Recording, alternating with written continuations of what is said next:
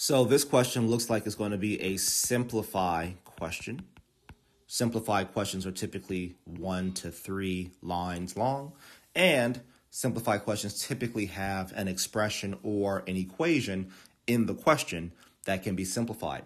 So we see that that's what we have here. We have an expression, so I'm going to just rewrite it. So I have absolute value, then I have another absolute value, negative 8 plus 4. Let's make sure this does not look like a 1. Okay, make those thicker. And then minus another absolute value here of 3 minus 9, close absolute value, and close this outside absolute value as well.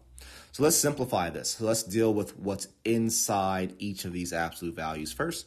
So negative 8 plus 4, right? So I'd have here, and then here, negative 8 plus 4 is negative 4. Again, I don't want to make anything look like a 1 here. And then minus, and then 3 minus 9 is negative 6. So I'd have absolute value of negative 6. And then, of course, I'd have the large one there.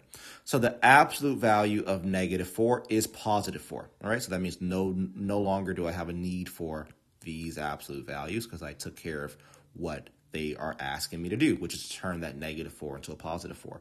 Then I have my minus sign. And then again here, the absolute value of negative 6 is positive 6, right? So again, no longer a need to write the absolute value around that because I did what it asked me to do, but I still do need this absolute value. So I have 4 minus 6. So inside of this absolute value, 4 minus 6 is equal to negative 2, right? So I still have that inside. And the absolute value of negative 2 is equal to positive 2. Therefore, my correct answer here is choice D.